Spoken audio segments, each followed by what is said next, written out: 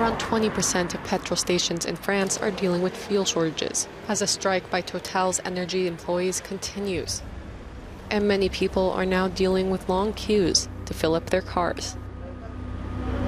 I woke up at 4 a.m. to get gas, and now it's going to be around 4 hours. Now it's going to be 4 hours if there's gas at 8 a.m. It's going to be 4 hours that I'm waiting to be able to put gas. That's the thing with everyday life. Life things. We have a car, we put gasoline as if you go to the bakery.